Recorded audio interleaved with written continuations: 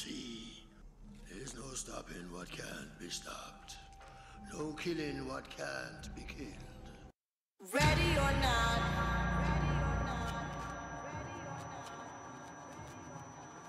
Here I come.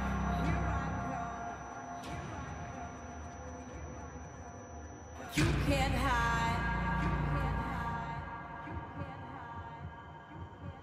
Gonna find you and take it slowly.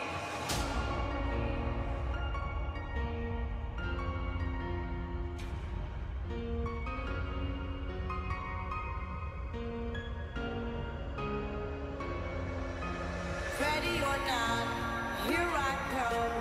You can't hide. Gonna find you and take it slowly. Ready or not, here I come. You can't hide. Gonna find you and take it slowly.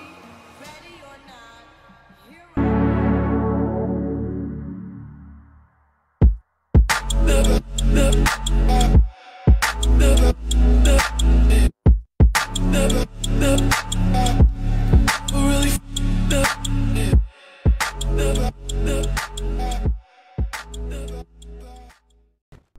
What's happening, YouTube? It's K-Mega405 live from the 405. Well, I'm just your regular gamer talking to the intelligent gamers.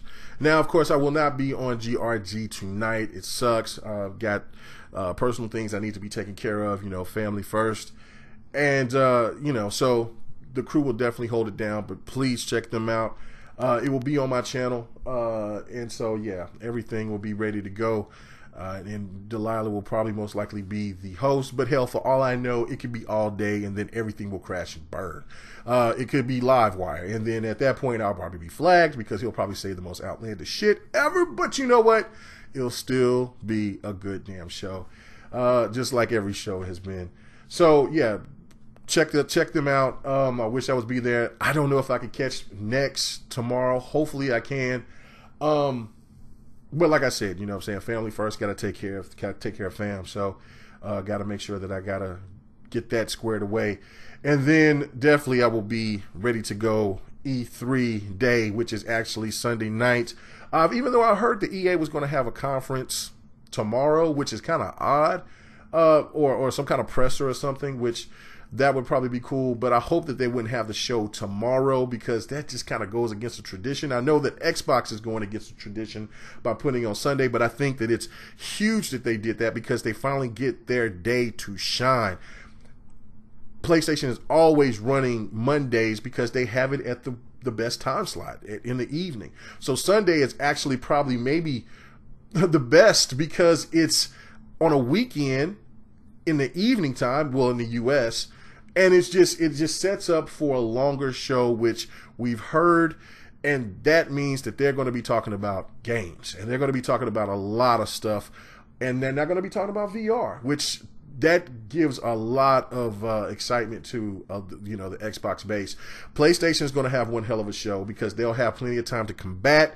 They got all these marketing deals, so they're going to show a lot of cool shit. But who knows? But I want to interact with you guys. I want you guys in the comment section to let me know your predictions of what's going on with E3.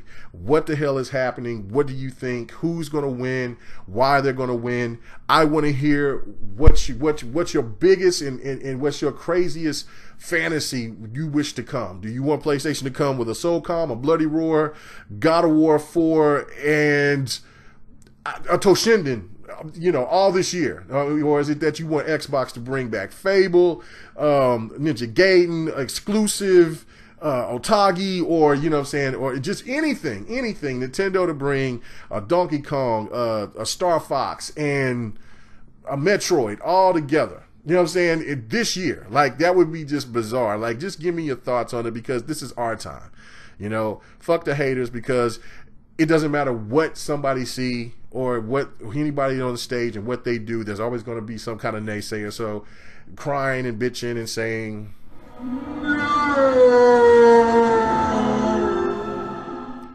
fuck them. This is our time. And this is for the gamers out here that just want to see one hell of a show, because as I've been saying is that this could be the most epic E3 of all time, because now it's kicked in gear. Everybody's been ready for this gen to kick in gear. It's finally here. It took the mid-gen systems to kind of get to it, but it seems like the time has come. And now, since Nintendo is an actual player, the Switch is the real deal, and Nintendo could definitely win the end of the year because of the fact that they have Mario coming, and if they have any surprises that they want to add to the end of the year would be crazy.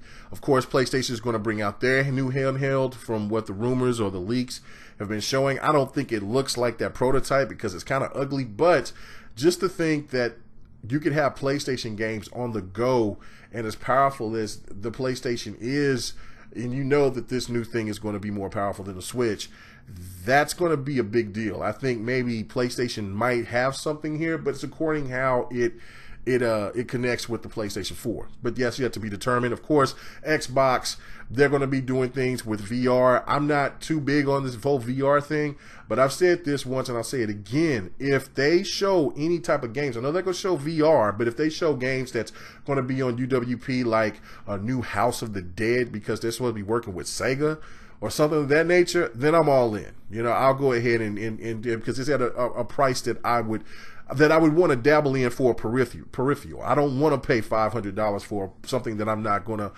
play on forever. You know, but also, you know what I'm saying, a lot of eyes is going to be on Microsoft because of the Scorpio, the price.